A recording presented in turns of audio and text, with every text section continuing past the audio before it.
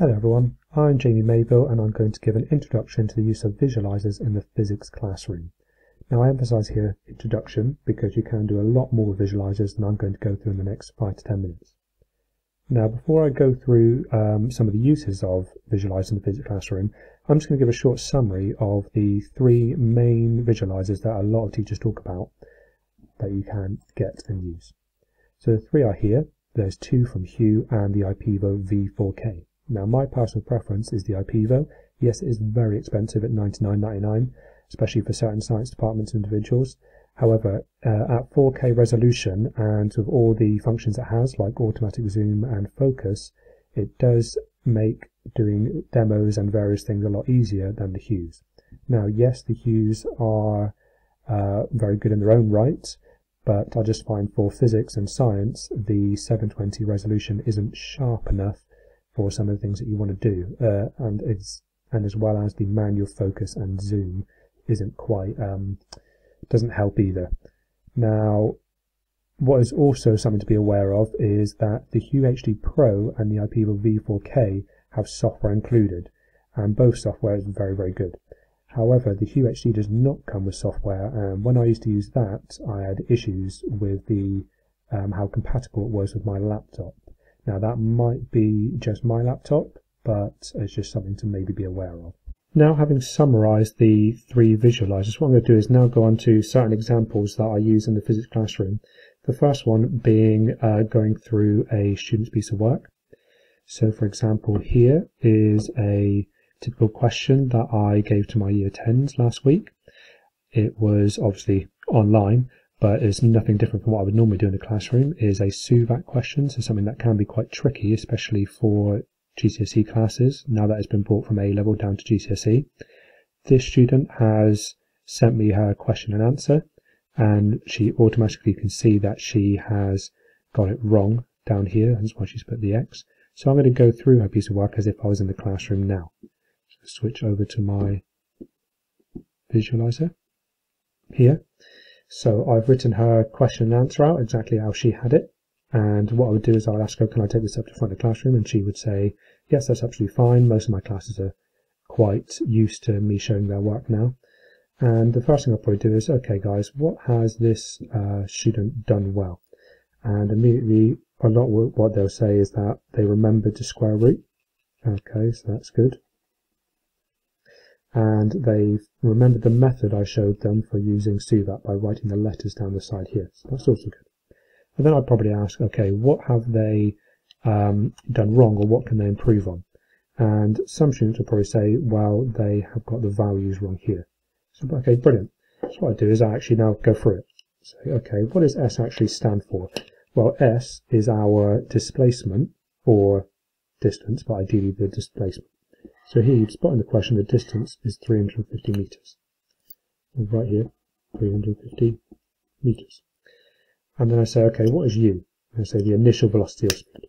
So then here it's accelerated from 2 meters per second. So then I'd write here 2 meters per second. And the girl actually spotted that here, but she just didn't write it over there. The next one is V. What it's asking is to calculate the final velocity, so we don't have that. And the next up is A is the acceleration, which we have right here. Okay, so she's actually got that correct. I'm just trying to focus. And so she's got that correct. She's also spotted that really we don't need T for this question, so we can just ignore that. Now, putting this into the rest of our question, she's probably noticed now already what she's got wrong. And you could write out the rest of the question for the class. And V squared equals 2 times 0.2 times 350 instead of 2, which is what she had here. Let's move that along here. And plus 4. And then, therefore, V would equal the square root of 144, and therefore V equals 12 meters per second. Okay, remembering the units, which is one of the things that she missed here.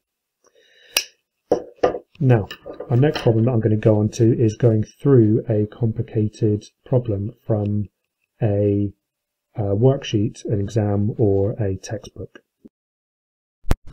So here is the problem that I'm going to go through. Okay, it's from the textbook. It is a typical conservation of momentum problem. As you can see, it's got two trucks or wagons. They're going to hit each other and they're going to stick together and they're going to find the velocity after the collision. So let's go through this problem now. I already have certain things already drawn out to save us some time. Okay, I would normally draw these along with the class in the lesson. And what the first question was asking us to do was work out the momentum, okay, of wagon A. And this was wagon A, and this was wagon B. So I normally ask the student, what's our equation for momentum, and they'd hopefully be able to tell me that momentum equals mass times velocity. Okay, well, what's our mass? Well, in the question, mass is 1,000 for trolley A, and our velocity is 5. And therefore our total momentum of trolley A is 5,000 kilograms meters per second. Okay, and I'd hope that most students would be able to do that problem. Now the next one is the one that a lot of students have problems with. It was asking what is the velocity of the wagons after the collision if they are stuck together. Now the key thing to remember is get students to remember is, well, what is the total mass? Here is going to be 2,500 kilograms. And then I'd ask students, okay, well, the whole lesson is about conservation of momentum, so what does conservation of momentum actually mean? And hopefully they'll be able to remember from our talking about it earlier in the lesson that the momentum before the collision equals the momentum after the collision. Okay, we have momentum beforehand that we worked out was 5,000, and our momentum afterwards has to equal 5,000. Oh. And then you'd say, well, okay, we need to find the velocity. Our momentum calculation again is mass times velocity. Let's plug in our numbers. We know that the momentum afterwards is 5,000. Our mass now is 2,500.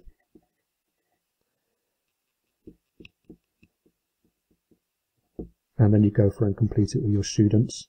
Okay, and I'll complete it for the people that I know would want me to.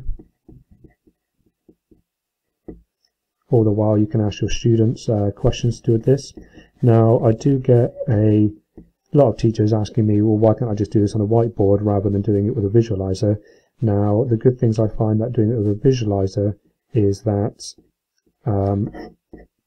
you can focus on your students a lot more by making yourself face the class rather than if you use a whiteboard your back can be to the class, and also this way you're not really covering up a lot of your problem, whereas if you're standing in front of a whiteboard a lot of the time you're kind of covering up what you're doing. Plus I normally find that a smart board is better located in a room for all the students to see rather than if you're doing it on a whiteboard that's normally positioned maybe slightly off to the side or things like that. Not all students can see it as easily. And as you can see, this whole method is quite clear. You can leave it up on the board for students to see as they go through their own problems. And you can highlight various things, like as you were going through, you could have gone, well, I'm looking for the mass. The mass up here was 2,500. There was that, and you can use different highlighters to go through and show different things. Okay. Now the last thing I'm going to go through is a reflection demo, which I know that at year 7, 8, 9, 10, 11, 12 can be quite difficult for a lot of students, especially if you're doing one small demo at the front of the class while all the students are going to watch. Okay, I'm just going to take away this and get my equipment ready. So bear with me because I'm having to makeshift practical on lockdown at home. So here is my sheet of paper, which you would normally get a lot of your students in this practical to have a nice plain piece of paper, and you would get them to grab a mirror each. So I'm just going to set up my mirror here, And what I'm going to do is go through it as if I was with my class. So I would normally say to get your mirror and your paper ready. Draw your line along the edge of your mirror, as so. Again, let's try and focus on this.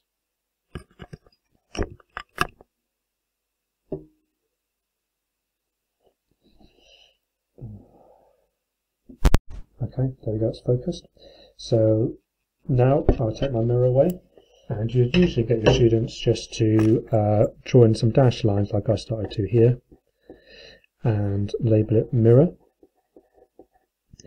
And then you say, okay, we're all up to that point, brilliant. So let's draw in our normal line. And you could show them exactly what you mean by normal line by showing them 90 degrees here. And matching up your points with a nice dashed line.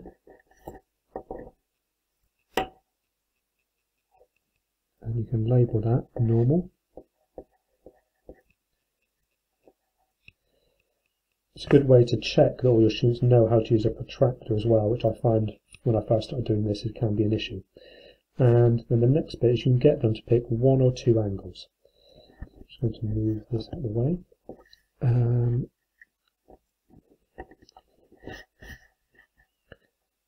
And I'm just going to pick one angle for now, just to save time.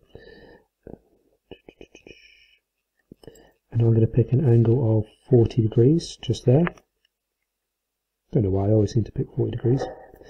Then you can have every student ready at that point. You can also, if you wish, depending on your group, get them to label the incident ray and your angle of incidence.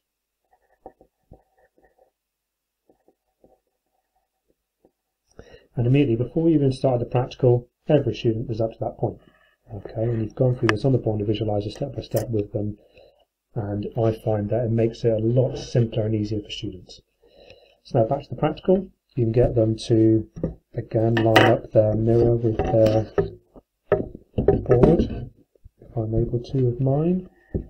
Again, bear with me. There we go. And I'm going to get my ray box. As you can see, it's a makeshift piece of cardboard. Place it there. And my torch. Let's see if we can do this. No, there we go. I don't think I'm going to be too accurate with this, but you'll get the point. Now there you can show them, mark your point here, and you can see where it comes off of there. And that's what we need to do. Okay, you can show them, it takes literally 5 seconds to do, so you're not spending 20-25 minutes doing a reflection practical, which takes 2 or 3 minutes. I'll move away my equipment, and I'm going to join up my points. Not sure how accurate, again, as I said, I'm going to be here, but we'll see what angle this gives me. You can then show them again what you need them to do afterwards. Oh, quite a bit off here, 10, 20. Where am I? 10, 20, 30, 40, 49 I believe that is. So I'm quite a way off here by using my home equipment. But you'll probably hopefully get better in the classroom rather than what I was using. So then you can get them to label this angle of reflection, the reflection ray, and you can get various students work and bring it up on the board. And hopefully after showing 5, 10, 20 or even just collecting results, you can show that these two angles should, unlike mine, be the same. And therefore you can show them that the angle of incidence equals the angle of reflection. Okay. Now again, teachers do ask me, why do I bother to do this on a visualizer rather than a whiteboard or just going through a picture on the board? Now this way does reduce the cognitive load, and also doing it step by step makes it a lot easier for your students, and again for behaviour management engagement reasons you'll realise straight away how much better this is than just going for it on a whiteboard or on through a picture on the board.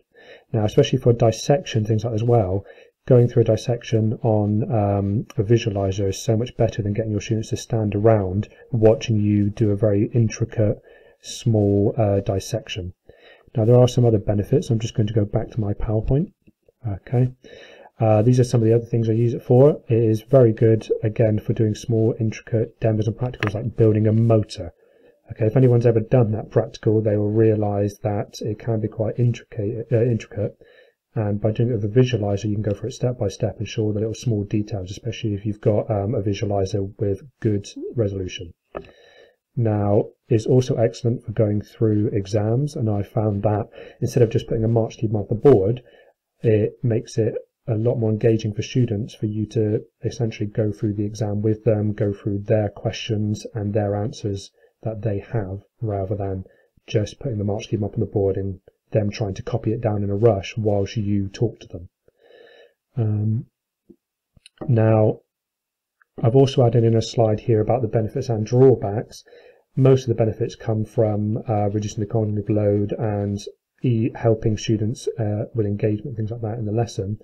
But I also found it's been very good for personal CPD. You can record yourself doing practicals and demos and watch back your explanations as you go through it, which is also another excellent tool you can use these for.